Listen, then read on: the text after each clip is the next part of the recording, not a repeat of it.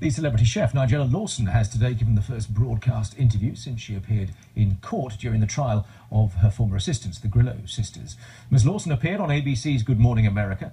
ABC will broadcast the second season of her television cookery competition in America. You're so focused on answering the questions to the best of your ability that actually you don't have an enormous awareness of yourself. Maybe that's a good thing.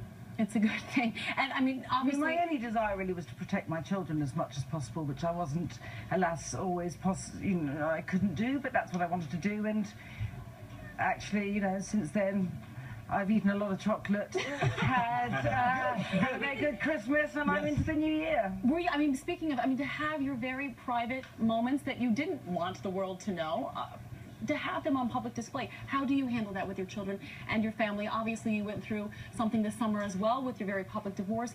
How do you protect your children? I don't know. I have to be honest, that to have not only your private life, but distortions of your private life put on display is mortifying.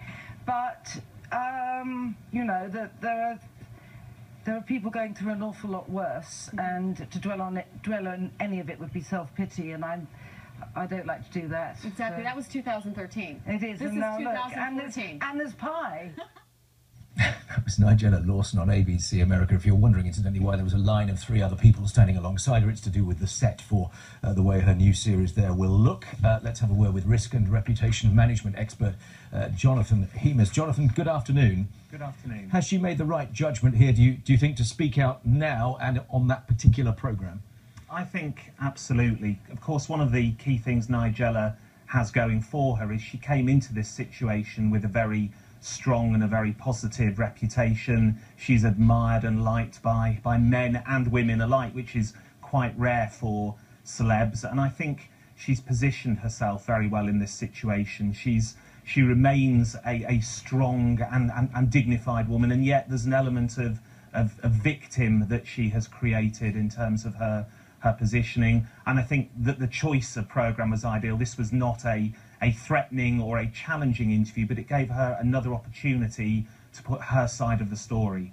Clearly, if you go on the television channel that's already signed you up, you can be confident that you're not going to be given too hard a time. Is that fair? Absolutely, and I think also that programme was perfect in terms of the people that she needs to reach and the kinds of people with whom she's built her reputation. It's a programme that is watched heavily by women, the kind of people who will be watching her programme, and so it's well targeted both in terms of the line of questioning she can expect and also in terms of the people that she's reaching. Is it possible to judge at this stage what all this has done to her reputation? And clearly here we're talking more about the United States, because that's where she's just appeared on television and where this new series will appear. The fact that she's admitted to taking drugs, or that it wasn't a habit, how much is that going to change the way people there see her, do you think? I think so far she has played this situation very, very well. As I say, she came into it with a very strong reputation, which always helps. During the court case itself, she was perceived, to be honest, she was also perceived, as I say, to be primarily the victim rather than the perpetrator of any crime. She's now come out and, again, said the right things, appeared in the right places.